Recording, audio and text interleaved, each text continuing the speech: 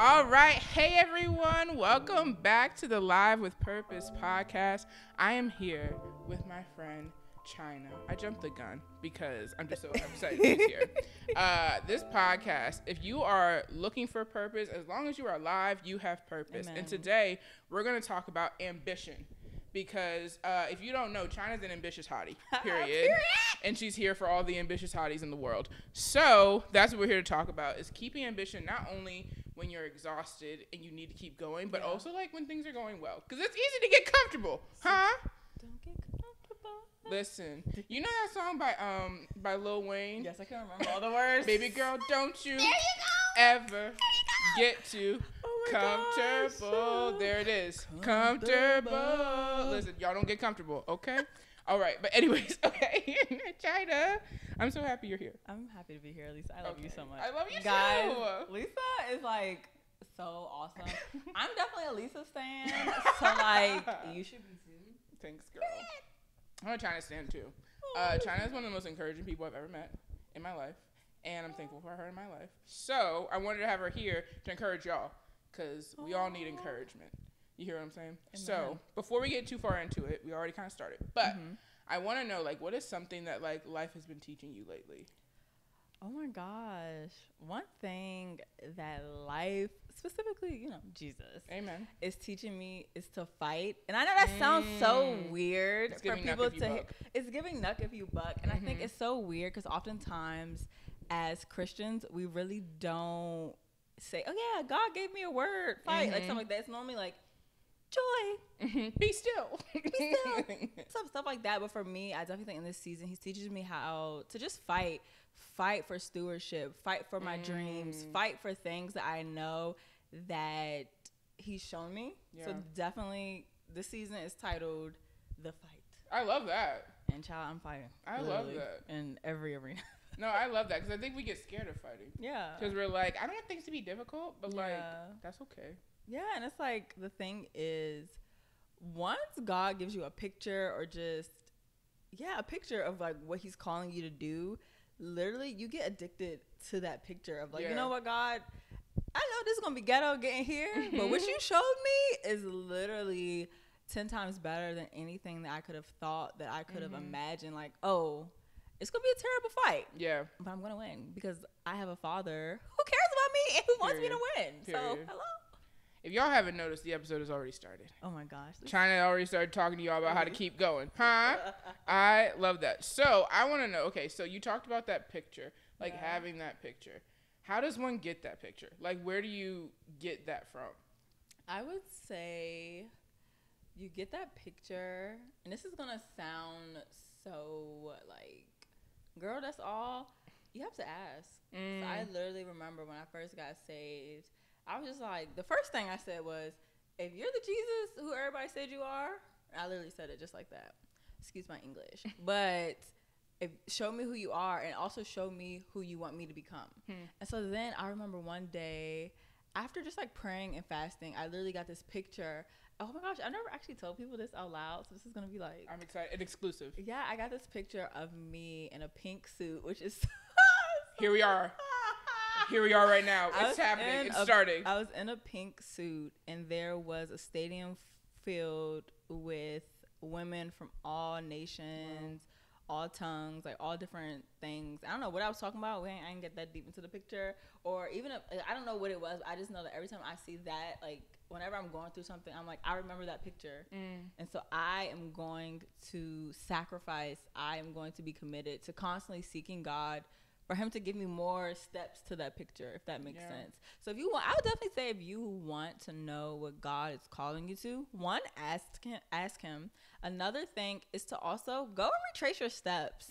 So like, think about things like when you were younger that you've always liked to do. So for me, I was always in grown women business because I'm like, girl, I got the answers. And I was like, I always want another thing is, I remember one time I was at one of my cousin's house. All the women, like the older women, were at the table talking about something. And I was like downstairs playing with my cousins, came upstairs, and I stopped.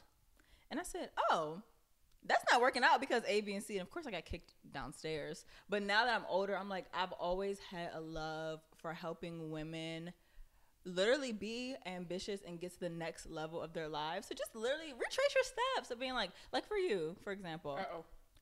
You've probably always loved to talk. You've probably always loved to encourage. Like certain things, you literally have to retrace your steps. So like, because like now we're doing the things that we literally thought about when we were younger. So it's like, oh my gosh. So retrace your steps, sweetie. Okay. That's so good. And also, you're right. Definitely. I was one of those kids, and I feel like you're one of these kids too. Did you get in trouble for talking? Yeah, all the time. In school? I always got a C. And I'm like, social skills, Miss Girl. I was going to say, first of all, that's important. That's what I need to make it in life, first of all. Listen. But no, I agree with the tracing your steps thing. Because I think God has been giving you clues the whole time. It's just you have to be, to your point, just ask. It's like being curious about yourself. And being curious about what God has said about you and told you. Yeah. Because he said it. He ain't, like, he won't be hiding. I think that's the thing. It's like, we be hiding, but he don't. He don't, yeah. He's consistent. So it don't matter how far you decide to not speak or you decide to let the enemy shut you down. He's literally always going to be like, well, Lisa, I told you to do this. So, like, my vision for your life is not changing. So just have fun, do whatever, because you're always going to end up coming back and being like, God, I don't feel like I have purpose. I don't feel like this. I don't feel like that. It's because literally you're not talking to the person who created you to do those things. Wow. So. That's so good. So when things get, like, hard, so I have the vision now, but, like, I can't see how to make it happen. I'm like, okay, now what? Like, that vision of you in the pink suit. Like, there are steps to get there, but it's, like, trying to find those steps. Where do you find, like, the ambition, the push, the drive to, like, find the next step? I would say, honestly, to... One, this is always something I'm always going to stick with, is going back to God and being like, and Lisa knows I'm famous for saying this. This is ghetto. This is ghetto. Like, God, what's going on? And always circling back with him, but then also making sure that I'm mastering the level that I'm at. So at this current level, am I even doing a good job at the job that he's giving me right now? Am I even a good friend, a good sister? Like, okay, I know that one day he's going to have me ministering to a large group of women. Am I even ministering to the girls around me? Wow. Like, am I even, so just definitely making sure that you're stewarding what he gives you, if that makes sense. Because how's he going to give you more if I can't even master, and that goes with finances too, because this is a little tangent, because that's something I'm struggling with right now. It's like, I want the millions, but I can't even steward what I got right now. So I'm just working on that. And that principle applies to literally everything that God gives you.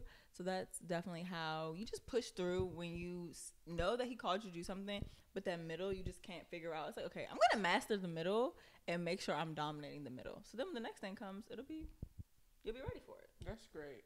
I talking about stewardship of what you have now. We were me and some friends were in this like big house, all these rooms, all this stuff, and we're like, how does one keep this house clean? Child. My little 1-bedroom apartment, only certain rooms are clean. Lisa, right I now, still live with my parents. Yo, my room. No, literally. Please. And that's the thing, is like, God, I want the mansion, I do, but I can't keep this clean. Yo, like, why he gonna give me a mansion to keep clean when I can't keep this clean? Listen, you know? Yeah. That's the hard part. And I think that's the thing in every area of life. So like you said, it's like mastering where you at. Like, you know, we all want to be in a relationship, don't we? Huh? We're trying to get there. I have a friend who just got engaged. Amen. Literally, I was out my skin excited for her. Yay. And like, I think, and there was just this high level of joy that people around her have and that she has. Oh, amen. But it's like, also like, because we know she was in the single season stewarding, working, praying, you know what I mean, believing, but also like still being the baddie God created her to be, like, you know what I mean, without waiting for the man, without waiting, right?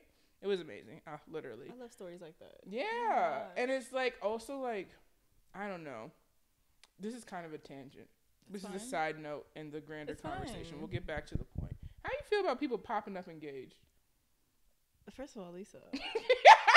I think it's the vibe now. Lisa, you know me. I think it's great. You know me. So you finna pop up engaged. What? Baby. Yo. I'll probably pop up married. Yo, all the way married. I'm gonna hit the Issa Rae on them. Literally. Yeah, here's my wedding dress. Here's my wedding dress. Man. God willing, I'll be doing that in Vogue. I think she was in Vogue. I can't remember. I think so. It was a big magazine. It was a big mag.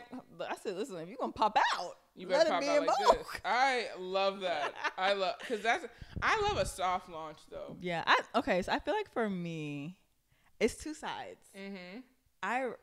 I would love to soft launch. I feel like one side of me is like soft launch, and the other side is like, Issa Rae it now. I don't know. God willing, when the time comes, we'll see. That's so good. But I think, okay, let's try to tie it back to what we were talking about. Yep, go ahead, tie it. No, I'm gonna try. I just really, it popped into my head, and I wanted to ask. I was thinking about that earlier today. It could also go back to like soft launching with ambition. Some people are like, okay, so I have this dream, I have this vision that God's given me. Should I tell anyone? Wow. Should I? So even like, for example, I just told y'all a top secret thing about me being the lady in the pink suit. Yeah. Some people might be like, oh my gosh, you should never said that out loud, because what if it's not going to happen? And I'm like, babes, I got the vision. I don't care what any prayers that you're praying against it or any type of mess the enemy sends. I saw what I saw, and I know it was God, because I got confirmations after. So I just want to know your thoughts on that. Like, what is your stance on like when to share a vision, if you should share a vision, and I think that's tough because we're all growing and developing, and sharing something when you're so sure of it, but you're not fully developed is scary. Yeah, that's good. And you don't even know you're doing it when you're doing it because you think you're so sure about it. Yeah. So I think there's a difference between sharing a long-term vision and sharing what you're currently going through. Yeah. Because I think, like we always say this thing, you know, you share your scars, not your wounds. Yep. But that comes with good news too. I agree. Like, because if we share things too soon, suppose like you're like my man, right? All public about it, but it don't work out in 6 months. Because especially it depends on who you are. Because we also have to remember, like, what level of influence do you have? There's people where, like, if it's just your, this isn't a bad thing or a good thing, but, like, if it's just your immediate circle, it's a different level than if, like, you have a platform of 50 million people following you. And they meant all my men. Yeah. No, man. Literally. No, and then, but also, like, when you have that platform, people look at you as, like, this beacon of hope. Yeah. So it's, like, you have to be aware of the platform you have. Yeah. And I think even if you don't have a big platform, you still have a platform. Yeah, there's always people watching. Everybody has a certain level of influence. And I don't think we really pay attention to that or know that. But there are people who follow you on Instagram who are looking up to you, who are not in a malicious way, but watching your every move in a sense of like, wow, like if Lisa can do it, I can do it. If Chynna can do it, I can do it. So I am very cautious of that, of like, be careful what you posting and stuff, because I don't want to be in that situation where it's like, Chynna posted 5 boyfriends in the past 2 years. Or we've seen YouTubers, things like that, and you're like, babes. Yeah.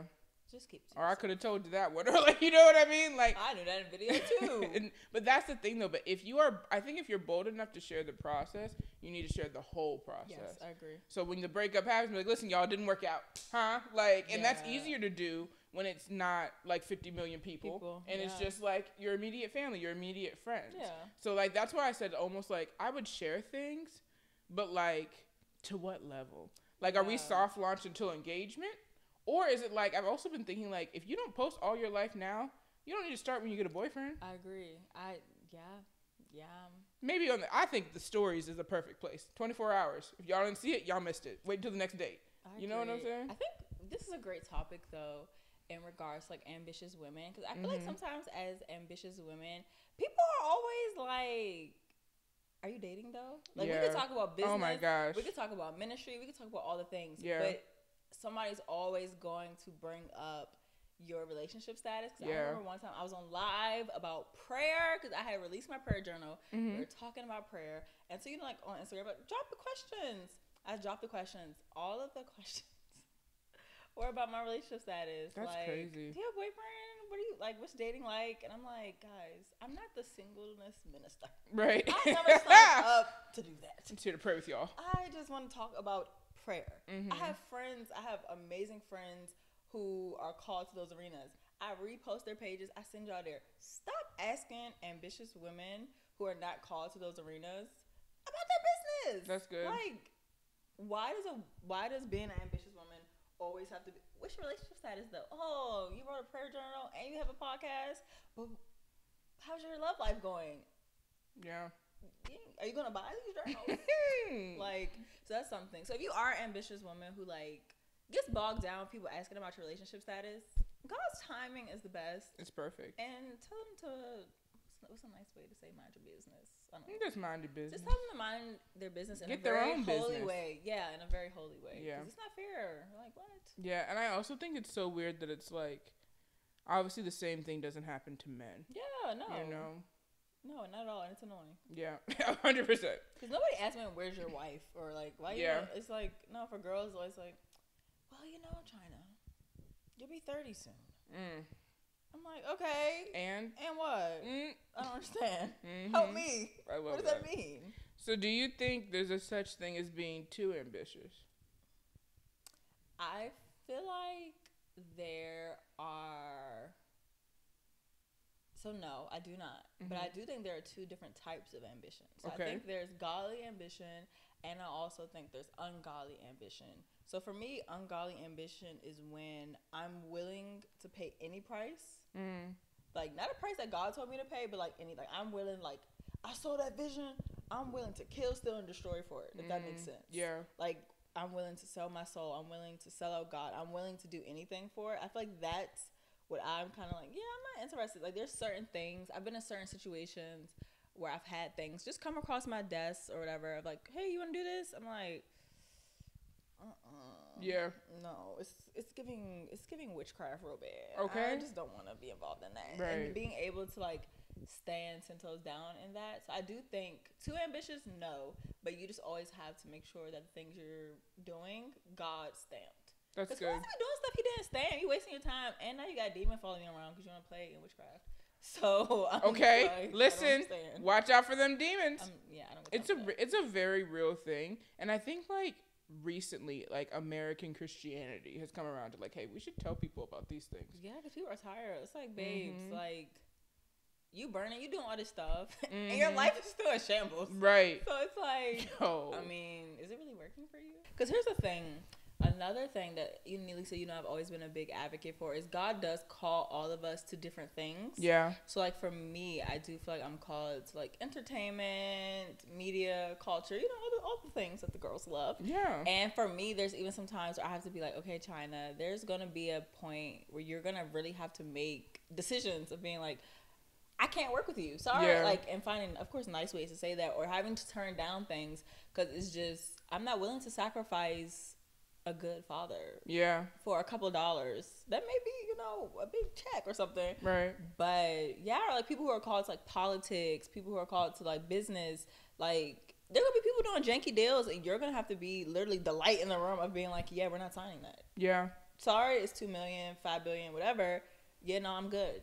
And God will, you know, worry about you on the back end and make sure you. Period. Because he's, I think that's so good, basically what you talked about with godly ambition, that doesn't just apply to, like, people who want to work in a church or people who work in ministry. Like, godly ambition comes from being a Christian and believing in Him. Yep. And I love that you touched on that. Like, some people are called to entertainment. Some people are called to politics because it's just, we can't get so bogged down in thinking the only thing that God has His hand on is, like, ministry. Yeah. Because... like, literally, that doesn't speak to who He is. Who He is. Like, He is literally all-encompassing, all-knowing, everything. Yep. So if we're so focused on, oh, well, He's only at church. Yeah. If He's only at church, He only going to be at church for you. Like, you know what I'm saying? Like, that's the only area you acknowledge Him in. Yeah. Like, that's the only place you're going to see Him at. Yeah. But it's like, if you acknowledge Him, like, okay, God, as I go into this situation... what do you need me to do? Yeah. Because I think that is part of what helps you keep drive, too. If you know, okay, I am here on assignment. Yeah. Like, I am here to do something that God has called me to do. Sometimes, like, I went to a workout class today. I was like, God, do you want me to go? Because I'm not necessarily interested in, like, being really tired and sweating and all that. And He was like, you should go. And I said, fine. Had a great time. Yeah. Good people. Good laughs. All that good stuff. Made a few jokes. You know me. But it was fun. But... while I was there, it was like starting to fade, and I was like, I need to make it spiritual. I need Him to come in here because I'm starting to fade. And it's just like, if we do that more, like it gives us the push that we need in like every space to finish a workout. Something as simple as like, literally, you ever had him like in the beauty shop? You ever had him with you? He always has to be with me. Because why are you following me? Listen. I'm not stealing a thing. Listen. So yeah, no, especially the beauty supply. He be there with me. The beauty supply, he be keeping you in check. Yeah, because I'm like. For me, one time, I was at, I think I was at Ulta. And I, like, was trying to pick a shade. And I was like, God, I don't know what shade to pick. And he was like, pick that one. I said, okay. Got home. It matched perfectly. But imagine I bought the wrong, because I was going to pick the other one. Imagine I came home and be like, well, here we are. What? You just made me think about that shade scenario you just brought up. Made me think about how important ambition and obedience is. Oh, come on. So literally, if you would have picked the wrong shade, you would have been mad that the shade don't match. And you got to step out the house. Like, let's say you had somewhere to go, you was in a hurry, and you had to use that shade, and it's like 10 times lighter than my actual face. Yeah, but just thinking, like, for ambitious people, how important obedience is. That's so good. Because if you're not obedient with what he told you, it's going to be hard. It's like a domino, kind of. Like, if you mess up, of course, God, he course corrects. So it's not like a real game of dominoes. It's just like a little baby game of dominoes. Because he'll put you back up and then put them back in order. But let's just say, for example, playing dominoes. If I don't make sure that domino 1 falls the way it needs to fall, it's going to mess up the rest of my dominoes. Yeah. And obedience is like, children of Israel. It took y'all all that time to get somewhere. That was only supposed to take 11 days, babes. Y'all was circling, wasn't you? And a whole lot of complaining, wasn't there? And then a whole lot of complaining, a whole lot of circling. And then when you sent spies out to see what was up, your self-esteem, your confidence was so shot that you said they see us as grasshoppers. Them giants ain't probably say a word to them. How you gonna come back and say they saw us as grasshoppers? It's like, no, literally that 40 years chipped away at the things that God literally put inside of you. Confidence, ambition, all those things. But you too busy dabbling in stuff you're not supposed to be dabbling in, not being obedient. And now, where's your confidence? Shot. Yeah. Self-esteem? Shot. Like, so that just you, that altar story. Yeah. That's good. That's good. Wow. I love that. Because the obedience is just the key to, like, everything. Literally everything involves obedience. Yeah, 100%. Okay, so let's say I'm on a good path. I'm doing well. You're doing well. Like, I'm crushing it at my level like we talked about. Now what? I'm starting to get content. Because it's like, you know what? That pink suit can wait. I feel good here. She's cool, yeah. Right, and it's like, I have everything I need. Like, I'm fine. How do you get the ambition back? How do you get it back? One, also understanding there's always a next level of glory. So baby, you can't just be you on level 10. You don't want to go to level 30. So even asking God, like, okay, I'm God. Am I too comfortable right here? Wow. Can you send me a sign, send me a mentor, send me somebody, or send me some exposure as far as like seeing something that wants to put that battery pack back in my pack, like in my back, of just literally asking like, yo, God, like, I feel like I'm too comfortable here. Like, shake it up a little bit. Ask him, because he's probably like, you're too comfortable because you didn't do the last 10 things I told you. So now you're claiming you're content. Yeah. But you're really just settling because you're scared to actually do what you need to do. So I would say if you feel like life is going so swell, everything's perfect, I don't really want that pink suit no more. Ask yourself why. Because if you've been dreaming about this particular thing for years, then all of a sudden you're like, oh, the pink suit can wait. I feel like that's a red flag. Yeah. More so than anything. That's like, so good. Because there's a difference between being content and complacent. Right, exactly. I think that becomes a complacency. Being complacent, to me personally, is a red flag. Because how do you go from being super ambitious to all of a sudden, like, is it something somebody said? Is it a project didn't go the way you thought it was going to go? Is it you didn't get a brand deal that you thought you were going to get? Is it, like, what made you go, literally a light switch, what made you go from on ambition to complacent? Like, there had to be something. And you may not, sometimes we're so busy, like, moving, that we didn't even take the time to do self-assessments. Yeah. Like, being like, dang, when so-and-so told me X, it really actually broke my heart. And I didn't realize that it broke my heart. So now I'm complacent. And I decided that my dreams aren't worth chasing anymore. Wow. So that's like, that's so good. I think I got to that place a few months ago. I don't remember how many months ago. But I was like, things are going really well. Like, I got the job that I prayed for. Like, I'm doing really well at that job. And it wasn't until... She's really good, y'all. Thanks, guys. She's good. Thanks, girl. But, like, because I was doing well and because I had what I prayed for, I was like, well, I feel fine. That's enough. And then he was like, is it though? Is it? Because it's like, you know, you're not fully where I've showed you could be. And also, you're like, yes, work is nice, but what about all these other million things I have called you to? Come on, Lisa. Listen, what about, like, not even just talking about work. What about your health? Come on. What about your finances, like we talked about earlier? What about just you? Period. Literally the other day, a pastor was preaching about, like, how Jesus is in everybody and how to be nice to everybody, be kind to everybody. And I was like, God, I feel like I'm pretty good to other people. He was like, you are, but you're not that good to yourself, and I'm in you. I said, first of all, and I immediately started bawling, obviously. Yeah, because, child. Yeah, it was so good. And I was just like, yo, like, not being ambitious is a disservice to yourself. And others, too. Yeah, that's so good. It's both. Because they're people tied to what God has for you. Literally, like, you not flicking that domino is literally going to affect whoever you're called to. Like, oh, Lisa. Lisa. What? Like, it's just one of those things of, like, back to the being kind to yourself. For example, you call me an encourager. Yeah. I can encourage the people. I can speak life into the people. Yeah. But when it's a Friday at 6:30, can't speak a lick of life into myself. And so it's just one of those things. And similar to you, God's like, yeah, like, that's not cool. You need to work on that. You need to literally, you need to be able to encourage yourself just as much as you, honestly, more than you encourage other people. Because how are you going to pour out encouragement when you don't have it inside of you? That's so good. Like, what? Don't make no sense. So I'm trying to get myself together. I get it. And also, like, you know, the Bible say, love your neighbor as yourself. And we read that, we're like, yeah, I'm going to love my neighbor. But, like, because the as yourself part comes second, we forget that it is a prerequisite of loving your neighbor. So, there it is. There it is. And that's all we have to say. Do you have anything, if someone was coming away from this, like, what is one thing you want them to know? One thing I want you to know is to always bet on God first and then bet on yourself.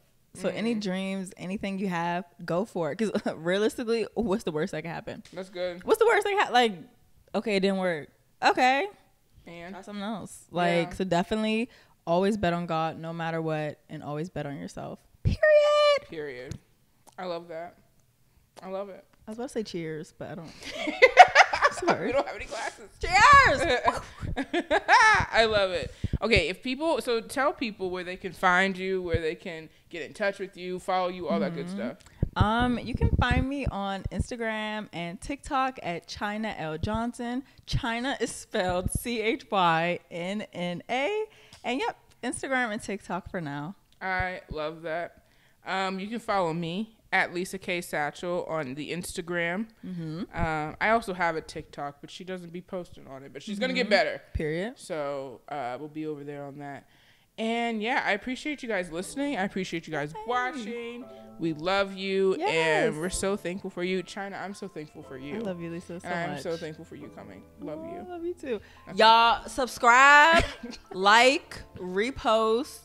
5 stars. 5 stars. Whatever else the girlies be doing. Y'all, Lisa is definitely just so amazing. And y'all better get her now. Because in a few years, the way God about to blow this thing up, you gonna wish you was a part. Period. I love it. Okay. Bye, y'all.